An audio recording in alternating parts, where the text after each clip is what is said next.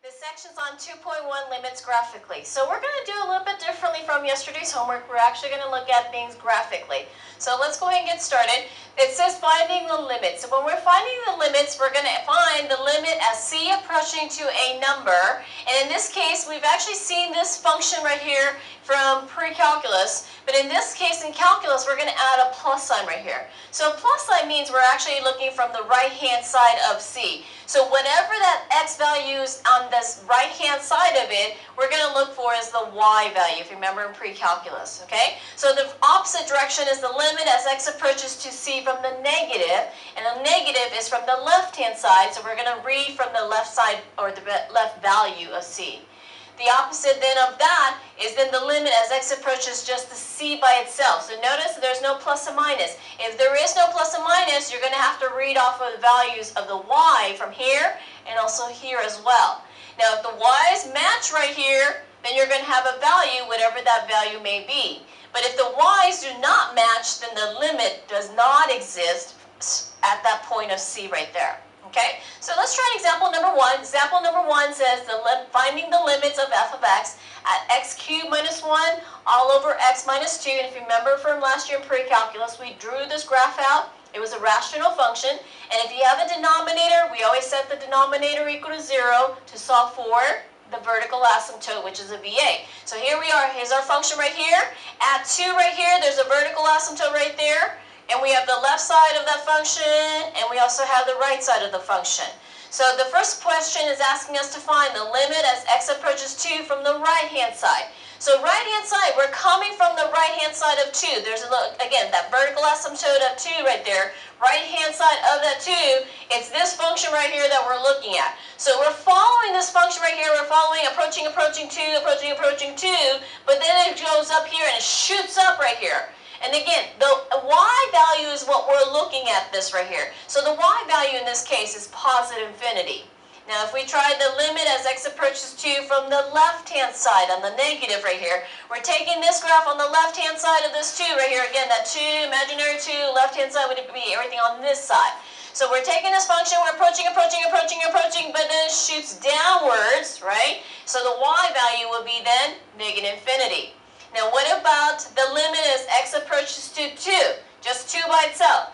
If it's 2 by itself, we're looking for the left-hand side and the right-hand side value of the y's to determine if the limit does exist. So we said on the right-hand side of 2 right here, right-hand side, the y value is positive infinity.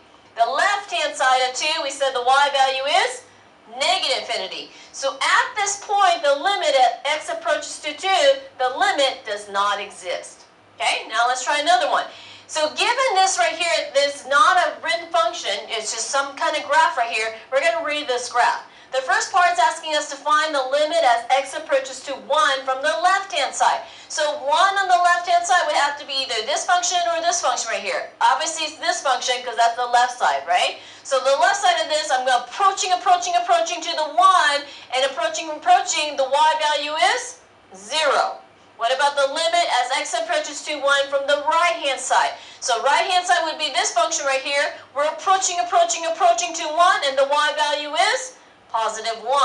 But the limit as x approaches to positive 1 right here, right? 1 by itself, there is no left or right. So I have to look at the left and look at the right and see if the limit does exist. If the limit does exist, then that's the y values, the same y values.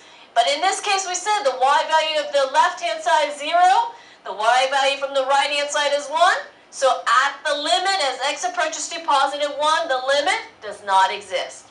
What about part D? The limit as x approaches to 3. And it's 3 by itself. It doesn't have a 3 plus or 3 minus. So at 3 right here, we have to do this mentally by ourselves if it doesn't give us a plus and a minus set up before.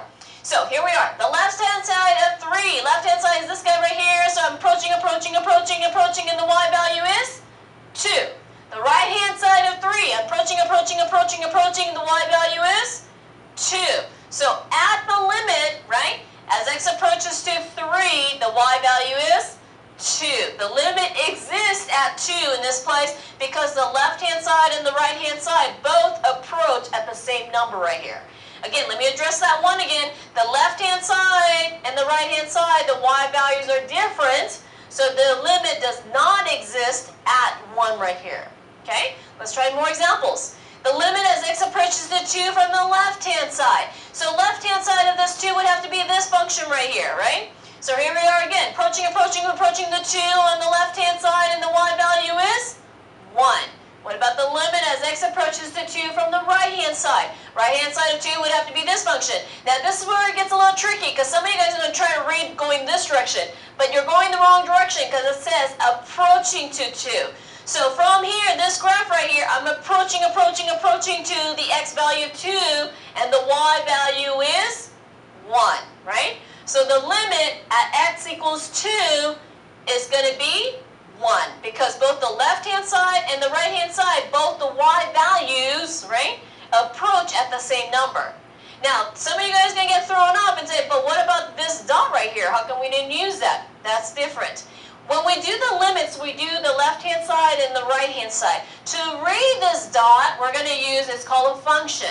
So if you remember from pre-calculus and also in Algebra 2, when you had f of something number right inside the parentheses equals, and then you had an equation, you would normally substitute this number into all the x's and you get a y value. Well, same idea with this one right here. At 2, I need a solid number. So here we are at 2.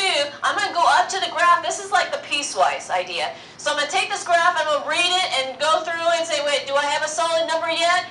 And you have an open circle right here. So if you have an open circle, you're going to go through that graph and you're going to say, nope, I don't have a solid number yet, right? Or a solid point. And in this case, it gets to, at that dot right there, at 2, y equals 2 right there, that is the solid point. So at f of 2, the y value is 2.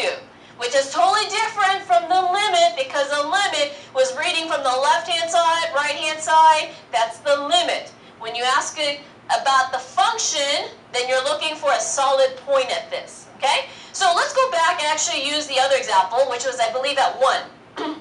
So same thing with 1. We did the left-hand side of 1, which was 0, the y value of that. The right-hand side of 1, we said was 1.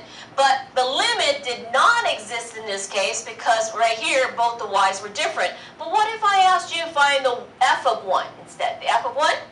So if we find the f of 1, we do the same thing. At 1, you want to get to a solid point. So in this case, this is an open circle. So I go through this function right here, and I go till I find a solid point, which is right here at 1. So at f of 1, and it equals to 1, which is totally different from the limit. So go back and now and practice on the limit and also the function. So let's go ahead and try the homework assignment.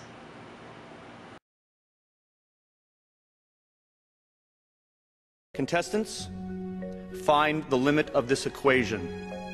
Calling somebody else fat won't make you any skinnier. Calling someone stupid doesn't make you any smarter.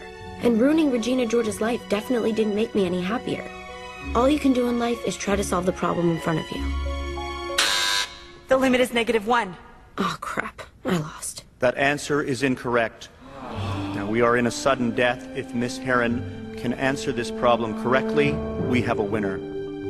Limits. Why couldn't I remember anything about limits? Limits. That was the week Aaron got his haircut. Oh, God, he looks so cute. Okay, focus, Katie. What was on the board behind Aaron's head? If the limit never approaches anything, the limit does not exist. The limit does not exist! Our new state champions, the North Shore Mathletes.